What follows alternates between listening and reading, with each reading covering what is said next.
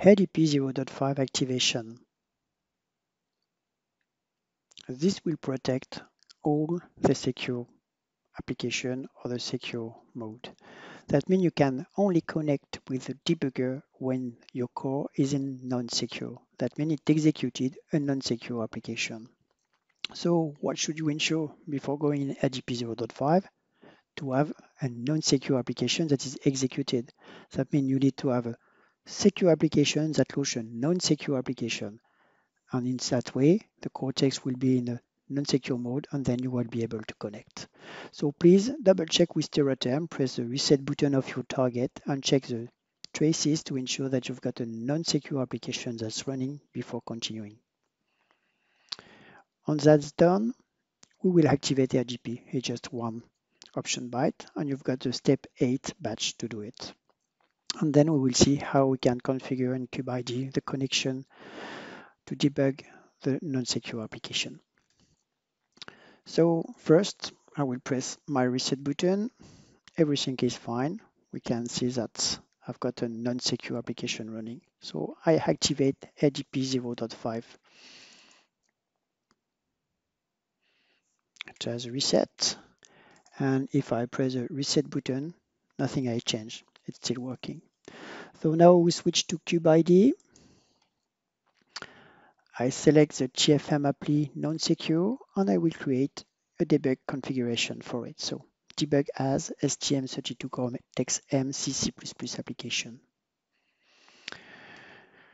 You can disable the auto build. It prevents trying to rebuild each time you want to debug. So we will save time to do this.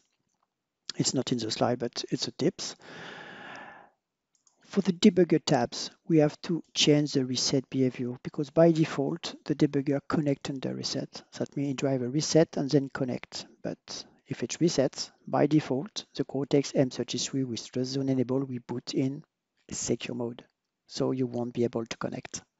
So we have to remove this parameter and set it to none. That means we do some kind of hot attach.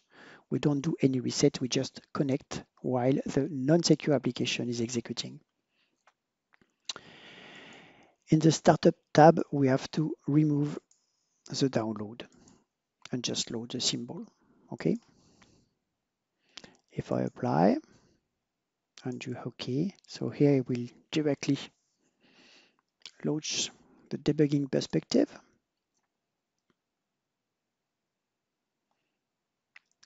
Now the debugger is connected, nothing happened. We have to suspend to see where we are because we have not connected under reset, so we don't start at the main, okay? And you can see we are in the non-secure application. If I resume and if I press the reset button of my board, we are just stopped at the beginning of the secure application, the non-secure application, sorry, and then we can debug it. Just a little things to show you. If I try to check the SBSFU memory again, you can see now it's not 0, but comma, okay, question mark. And in fact, it's because we've got an additional level of protection. SBSFU is protected by the hide protect, which only shows 0.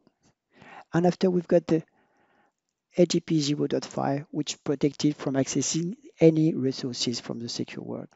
Okay, so just little tips. So if I come back to my presentation, so we experiment this together. Please terminate your debug session, and I forgot to do it. That's it, and it's okay.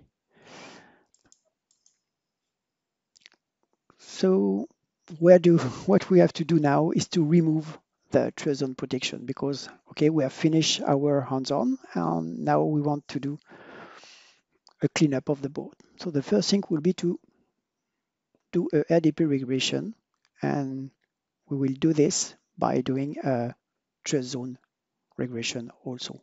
That means we have to do RDP regression to be able to do a TrustZone regression. So we have a script to do this. It was a step 9. So we can say, okay, if we are doing this after, it was the full cleanup of the board. In fact, no, because there is some other parameter that we can't reset right now. It was a secure boot address, but we will see after. So first, let's remove the TrustZone and the RDP regression, the RDP protection. So if I load the step 9, here we do a RDP regression, and at the same time, we remove the TrustZone. And it was the only way to remove TrustZone.